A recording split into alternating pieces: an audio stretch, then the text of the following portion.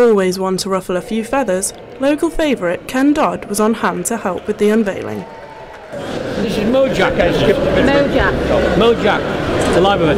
He said it's half man, half woman.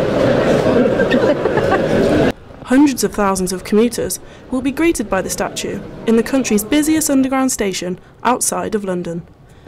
It's called the Spirit of Liverpool and is in memory of the Spirit of Shankly fan group's co-founder. Well, the inspiration behind this particular statue was a guy called Paul Rice, worked for the local authority. He did loads and loads of stuff. He was very involved in the Hillsborough families and things like that. Very sadly died a few years ago. He's an unsung hero, working behind the scenes, doing lots and lots of stuff for the people of Liverpool, but it was never really acknowledged. Replicas will be sold, with profits going to Clare House and Autism Together. And for Doddy's fans, it was a chance to get some FaceTime with Notty Ash's premier comedian, who had a few of his own ideas about what the Spirit of Liverpool is. Doing a remake of Shakespeare's Hamlet from the Liverpool point of view.